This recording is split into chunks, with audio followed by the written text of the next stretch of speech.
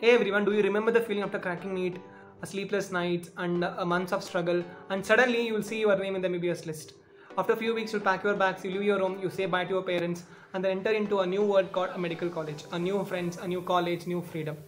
But the most important thing is a new syllabus that hits you harder than the Neet syllabus. Welcome to the first year MBBS, the most unforgettable year of your journey in becoming a doctor. Hi, I'm Sarmas, third year medical student studying in Bellary Medical College, Karnataka, which is top 4 medical college. In MBBS, 3 types of books exist. They are gold standard, exam oriented, and then quick revision books.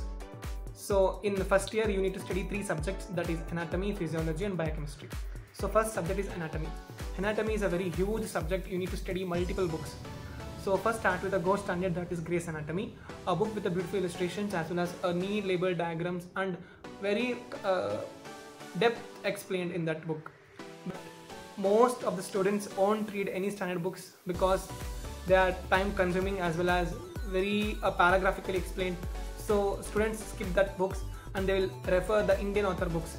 We have 2 Indian author books especially which is very popular in our Indian medical students. They are B.D. Chaurasia and as well as Vishram Singh. But personally actually I took Vishram Singh because I felt it's very good book as compared to B.D. Chaurasia in terms of I will tell some differences between those books. If you go with B.D. Chaurasia, the chapters are explained in a paragraphical wise. You can't able to remember them in exam and you can't able to produce also in exam. And you'll get confused more. If you check Vishram Singh book, it is a point wise explained and also the diagrams are, you can easily draw in the exam also. But the diagrams in B.D. Chaurasia, they are a bit tough. It looks like same 3D images. So people, actually in my batch, too many students took B.D. Chaurasia in the initial days, but at the end of our first year, like when the exams are approaching, they transferred or they shifted from B.D. Chaurasia to Vishram Singh. So I personally recommend you all take Vishram Singh. So don't be in the FOMO that I need to read only B.D. Chaurasia. So coming to anatomy, in anatomy we need to study gross anatomy, osteology, histology and then embryology. Gross anatomy comprises of upper limb, lower limb, abdomen, thorax, head and neck. So in Vishram Singh we have 3 volumes. I'll show you them. You can see here head, neck and brain, and then abdomen and then lower limb, and then upper limb and then thorax.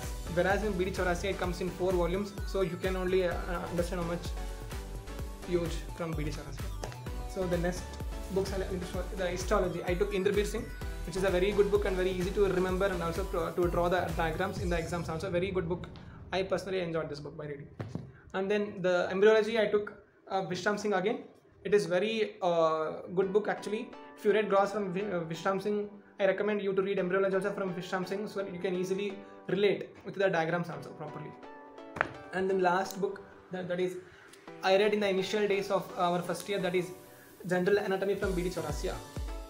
Some quick revision books, especially they are too much useful in just 1 month before your exams. I read these books and I got distinction in anatomy because of these books, I can tell. And they are called as Selective Anatomy from Vishram Singh again. They are very well explained, again beautifully structured. If you read these 2 books, I can guarantee you that you will get a very decent marks, provided that you read entire Vishram Singh properly in your MBBS. So don't directly jump into these books because you won't get anything if you read this from directly from these books. So read everything from Vishram Singh from 3 volumes, and then at last, just 2 months back of your exam, you can completely shift to these books. That can make a good marks in your first year. The physiology, this is a subject which will tell you how our body is functioning inside, and also this physiology forms a basis for your final year subjects also. And your if you are very strong in physiology, pharmacology, pathology, then your final year medicine will be too much strong. So please focus on understanding the physiology because it's a normal function of our body. So don't just ratamar and then vomit in the exam. It is not gonna help you in your future. So actually the standard book in the physiology are Guyton and Hall. I personally read from that book some of the topics like action potentials and also neurophysiology. They are very well explained, but you can't able to remember them in exam also, and you can't able to produce an exam also. So our Indian author books also comes in physiology, and they are A.K. Jain, J.K. Pal and then Shambulingam. I purchased G.K. Pal book, and then for practical we have A.K. Jain as well as G.K. Pal. So for practical purpose in physiology, A.K. Jain book is very well written and also very easy to understand. But if you are someone who wants to know each and everything in depth, so I recommend you to read theory from GK Pal as well, practical also from GK Pal. But I took for theory GKPAL, and then for practical AKGN I took. So let me show my GKPAL books to you. See, you can see how it is, this condition of this book.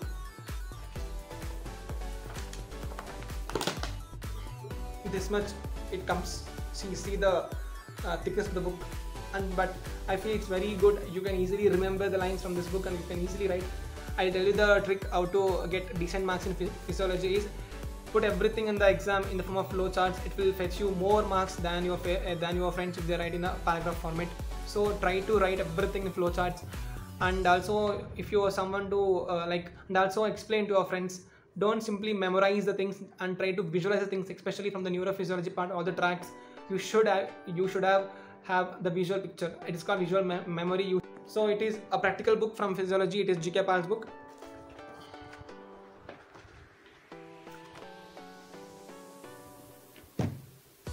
And the last subject of the first year, that is biochemistry. I personally like this subject too much because it was my favorite in my first year. So again, in this subject also we have a gold standard book, that is Lippincott. But let me tell you, too many of my classmates took this book, but none of them have read this book. At end, they shifted to the Indian author books only. So in Indian author books, we have two books again. They are Vasudevan and Satyanarayan. I took Vasudevan because it is very easy to read and also very easy to understand and produce an exam also. And also the one more reason I took this book because too many of our college professors also told this book to take. So here it is, Vasudevan. Very nicely explained again. You can see this. And then again I'll tell you some other book called RMP, which is the RM Prasad book, which is popularly known as RMP among the medical students, for the quick revision, as well as you can easily get a decent marks even if you read RM Prasad also. Actually I didn't brought that book, I took Xerox. So let me show you. These are RM Prasad, you can see here.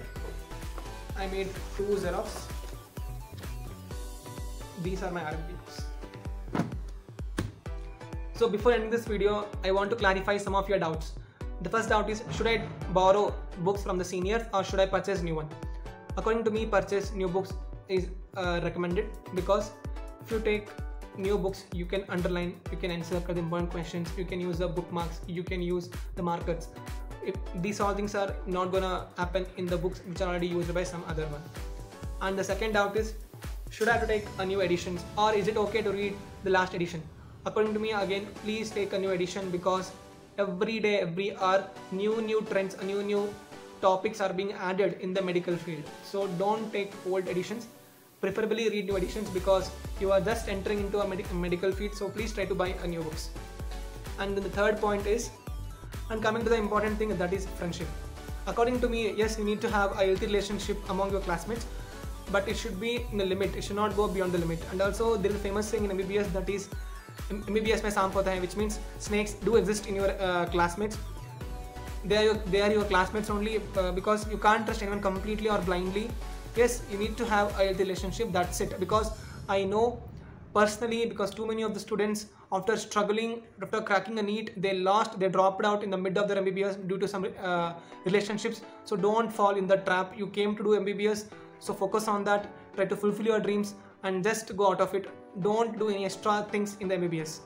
And coming to other important thing, that is addiction. See, among the medical students in the first year, they feel that since they are staying away from their home, away from their parents, they think that now they are adults. So they have all the chance or all the liberty to try some new experiments among them. Like for example, they can try for smoking, they can try for drinking alcohol, or they can have addiction to some other substance. So please don't fall in this trap. If you fall in this trap, take from me granted that this will spoil your MBBS completely. So don't fall into this trap. Make a healthy friendship circle. That's it. And now coming to important aspects of the MBBS first year, that is mental health. Among the medical students in these days, anxiety, depressions and other mental illness are increasing.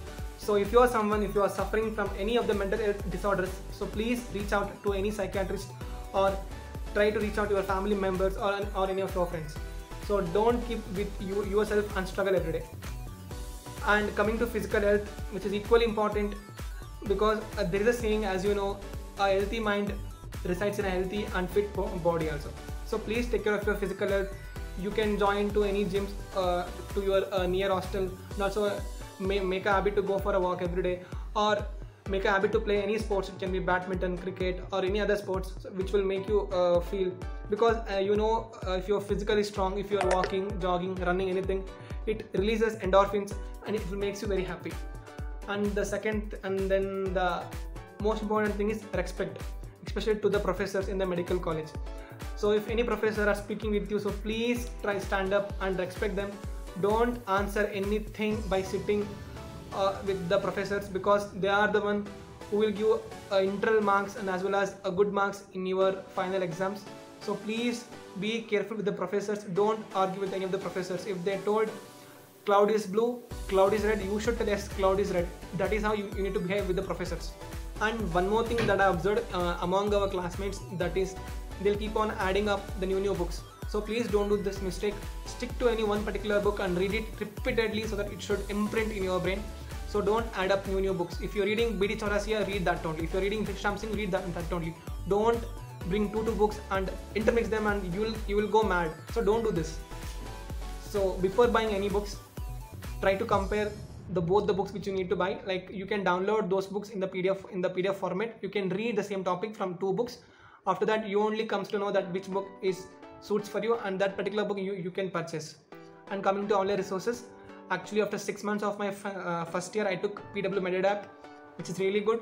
I took in that first year only, because even too many seniors told me to take a prepladder, Marrow or Bhatia and other online platforms, but due to some economical problems, I didn't took that platform. I took PW Med only, because it comes only for 4,000 rupees, and it is good also. It's not like it is less price and it's not good. No, it's very good. By using that platform only, I got distinction in all the 3 subjects like anatomy, physio and biochemistry. And coming to especially for the all India quota students, if you are going to any other state, so please try to learn that particular state language. If you're in Karnataka, learn Kannada. If you're in Andhra Pradesh, learn Telugu. If you're in Kerala, learn Malayalam. So please try to learn the local languages, because you need to communicate with the patients in your subsequent years. So, and also if at all it's possible, try to make the local friends, especially the students, they are particular from that particular place. So please make a friendship with the local students. And regarding homesickness, yeah, I feel because too many of the students will be staying for the first time in their life away from their parents. It feels heavy in the first initial months, but as day progresses, if you are met with a good friends, slowly the intensity of that homesickness will go down gradually. Be consistent. Read every day at least 2 hours. Don't think that my classmates or don't think my roommate is going out somewhere and is doing this. So don't be in that.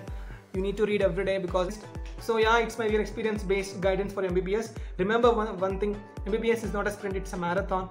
Read slowly, consistently and learn smartly. I hope this video helps you to make a better choices. If you found this video helpful, do share with your batchmates and subscribe. Till then, this is Sarmas from Bellary Medical College signing off. Stay curious, confident and read consistently, because you are going to become a future doctor of our India. Okay, bye.